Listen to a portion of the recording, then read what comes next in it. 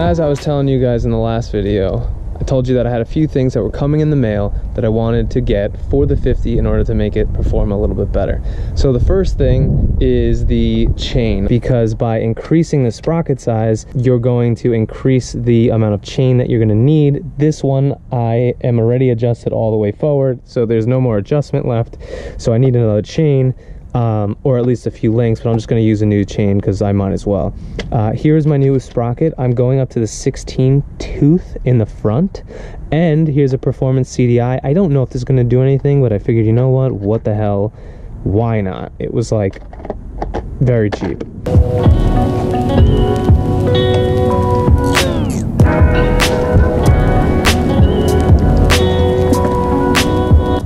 Jeez, that was dirty as shit.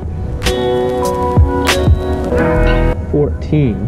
So we're going from 14 to 16.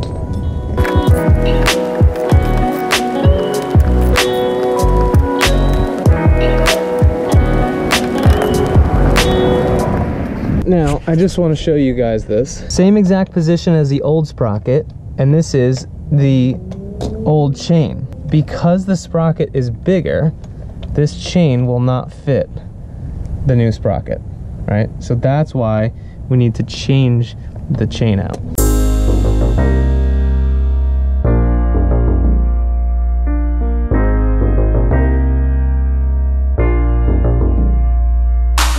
Old chain, goodbye. I don't know if I should do that. Let me just put it here. If you guys have never gotten a new chain, there's a few things that you guys might want to know. This is called the Master Link. This is from the old chain. I'm gonna just keep it just in case I ever need it. And if this one doesn't come with a Master Link, then I'm gonna have to reuse this and clean it off, obviously, because it has more shit on it than a gorilla's ass. This is how a chain comes. It comes like pre-lubed. It's almost like a little condom gizmo that it comes in. Yeah, and then all I gotta do is measure this and then punch it out.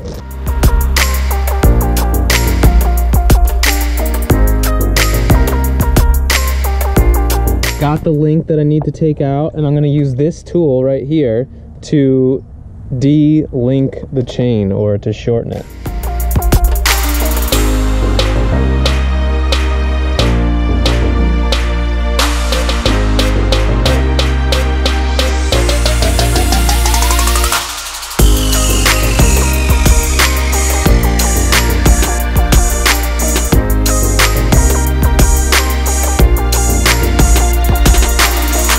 I forgot you have to take the master link off, so that's what I'm doing.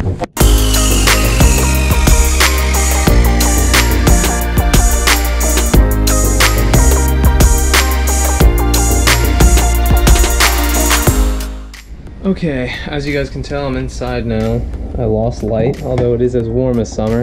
It doesn't stay light out as long as summer. I have the master link unlinked, so I'm ready to put this on.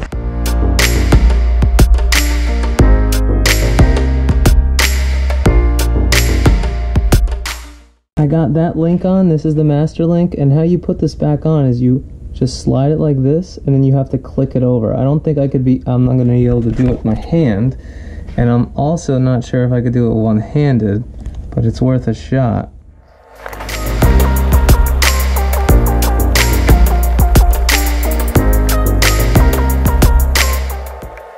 It's a little loose, the chain, but yeah, it's gonna get loose anyways. Actually, you know what? It's not terrible, but it's definitely a little loose. I'm gonna have to tighten it up with these chain adjusters, but that's the least of my worries right now. I want to get the CDI. I want to get the CDI in, and that's that. I've never actually installed a Crf50 CDI, but I've built a couple of bikes that have the same Honda engine, so I'm pretty sure it's just plug and play.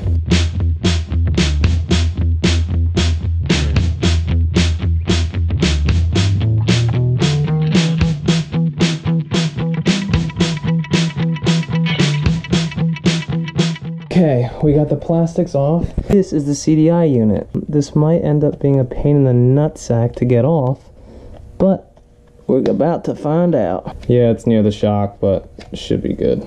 Okay, now the plastics go back on.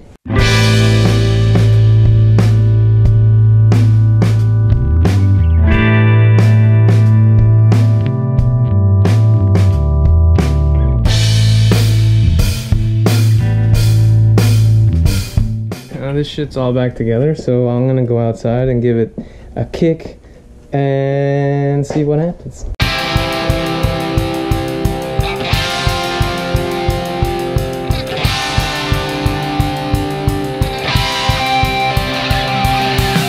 Well, the saga continues. I think I must have put in the CDI the wrong way. So guys, I figured out what the problem was yesterday. The problem was that the CDI that I got came dead on arrival. So the unit itself was bad. So I just swapped the CDI out for the stock one. I'm gonna go and take a new top speed run with the new front sprocket, see if we can get faster than 25 miles an hour. All right, let's go. See if we can get any faster than 25 miles an hour. But I think first we're gonna need to warm this thing up because it's bogging out like a son of a bitch. It seems like it has a lot less torque in second gear. Let's see. Oh, I already got a much better feeling about this. A much better feeling about this, guys. I'm not topping out as early as I was before. This is very good. Uphill right now and I'm going 24, so that's a good sign. I realized that last time my speedo was way off, just because in my video I took my hands like this and then all of a sudden it went from like 17 to 27. 77, 7, 7. Oh. I still don't feel great about this. I'm gonna say maybe 32 miles an hour is gonna be my goal. 3, 2, 1.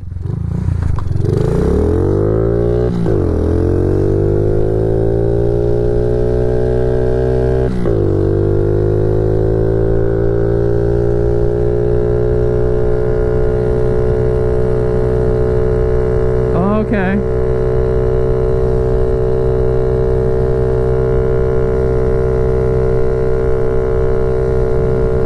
Let's see it.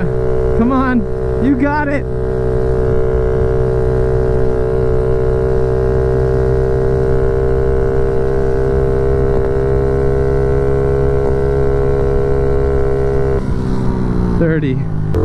So I feel like I would benefit so much from another gear, which is kind of crazy. I might just have to do that. Like right now, I feel like I'm not at the limit of this bike, but I'm at the limit of the RPMs in third gear, which kind of sucks. Guess that's all that it has, which is interesting to me because I've seen online people get like 40 miles an hour, and I guess that just, holy shit, I guess that just isn't true. Now, granted, I am 170 something pounds and you know, a full grown ass adult. I've heard people get like much better top speeds because of the tires that they use. Now, if you didn't know, I'm on the shitty ass Chenzing, whatever the fuck you want to call it, tires. I still would benefit from going down on the back sprocket, I think. I'm pretty sure that would be beneficial. I'm still running out of gear, which I need to fix. Well, I need to fix this goddamn mirror. That's what I need to do. Definitely a significant increase. I went up 2 teeth in the front. It's just not as harsh. I don't know how to, even downshifting is not as harsh. And wheelie's just as easy in first gear. Like, I don't have any problems doing that. That is the gayest thing I've ever seen. Why? If you're gonna get a convertible, get a convertible. Don't get an SUV convertible. Like, what the fuck? Now, I saw some people comment, it was like, put your feet on the pegs. Well, like, my knees like touch my arms when they're on the pegs. I probably should get like big boy like pegs. Like, you see what I'm saying? Like, look, when my feet are on the pegs, they hit my arms. So I actually, what I do, I'm not dragging my feet, I'm putting my feet on these pegs back here, because it's just more comfortable for me. I don't know. Oh Jesus, I almost just bust my ass. I feel like I look like an idiot. I am on a pink CRF50, but I feel like I look like an idiot trying to wheelie with my feet on the back pegs. But if anybody has any suggestions, please let me know, because like look at this, like I feel like an idiot with my feet on the pegs. So I'll put my feet straight out. How about that? Catch me outside. How about that? Angle this up a little bit for a better camera angle, so you're not staring at my balls.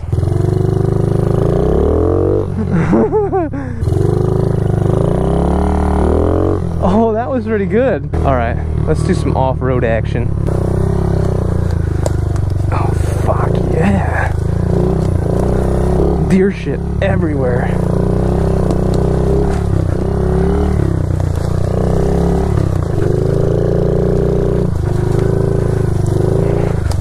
Oh, shit. Even the Grom can't do this.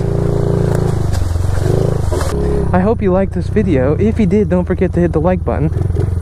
If you're a new viewer, don't forget to subscribe. Oh, fuck. Peace out. Bitches. Oh, shit. I dropped it.